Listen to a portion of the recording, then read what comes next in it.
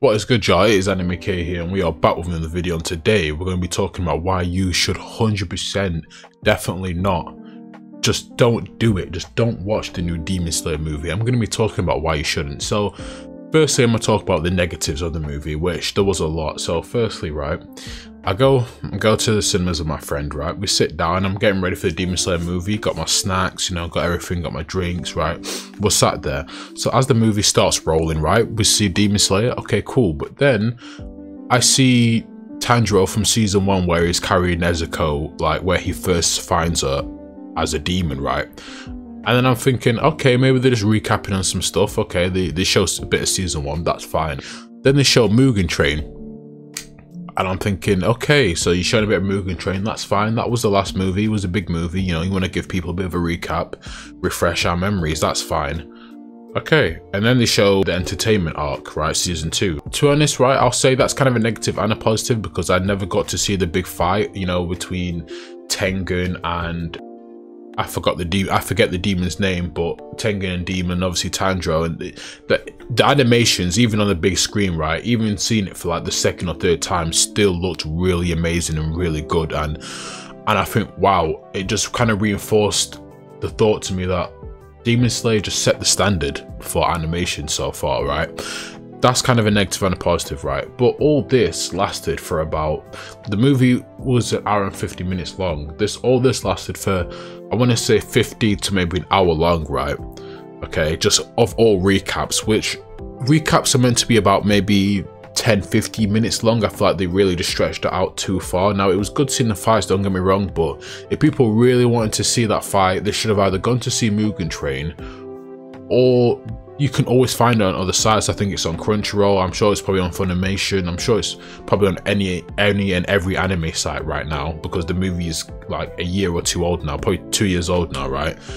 But that was the negatives, the fact that it took too long to get into the movie, really. And then when we got to the Swordsmith Village arc, right, as I'm watching the movie, I read the comments of the trailer, and basically someone said in the comments that it's just episode 1 of season 3, which I don't know if that will be true, but if that's the case, then really I completely wasted my time. But if it's just content that maybe people won't see, then, or if it's just for the movie, then that's, I guess, okay. But what we saw, right, so firstly we see Tanjiro, obviously he wakes up, and this is kind of a bit of spoilers for you guys. You don't have to, you don't have to listen to this part, but it's not really big spoilers anyway. So Tanjiro wakes up from his coma, right? He was in a coma for 3 months after the fight, and the rest of the guys wake up, right? You know, Zenitsu and all that, right? They all wake up and everything's cool. And then Tanjiro has to go to the Swordsmith Village because obviously he broke his sword again, and he looks from the Swordsmith Village. You know, you meet the chief there that makes the swords as well.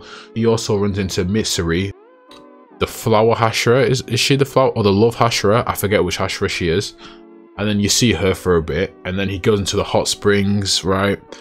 And then after that you see Giyu, one of the Hashiras, right? He's talking to someone, and that's, don't know what's going on there. And then it kind of ends. But the reason why I'm kind of just skimming through what happened, because nothing really happens and it's not worth going to the cinemas. The reason why it annoyed me even more, because my friend that doesn't watch anime came with me, and I said to him, look, if you come with me, I'll pay for you. So I paid £15 for a recap and possibly an episode of a new season I'm gonna end up seeing in a couple months anyway.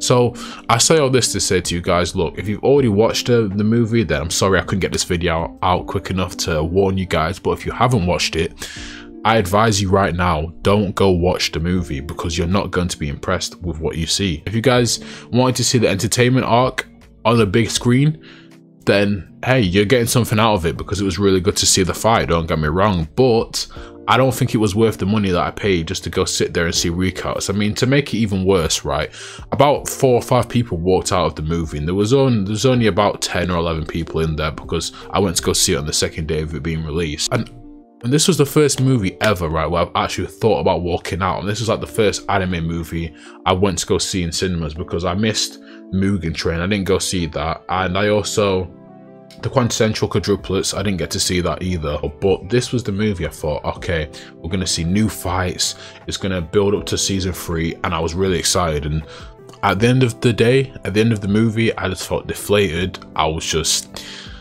went in there just really, I didn't get the value that I paid for, basically, right? I didn't get that at all. But look, if you take anything from this video, you take anything from this little rant and me going on, I'd just take this from it. Don't go see the Swordsmith Village Demon Slayer movie, because you're just not going to get what you want from it at all. And that's just a warning to you guys. Now, if you still go see it after this video and you enjoy it, then fair enough. If you still go see it after this video and you don't enjoy it, then maybe you should have listened to me.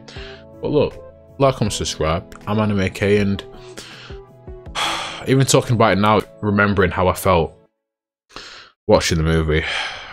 But yeah, this has been Anime K, and peace. And don't be as stupid as me. Maybe, look, if there's a movie out, do a bit more research on it. You know, in my defense, I didn't think I had to do so much research on them. Something that they were rebranding as new and different. But I'm out. Peace.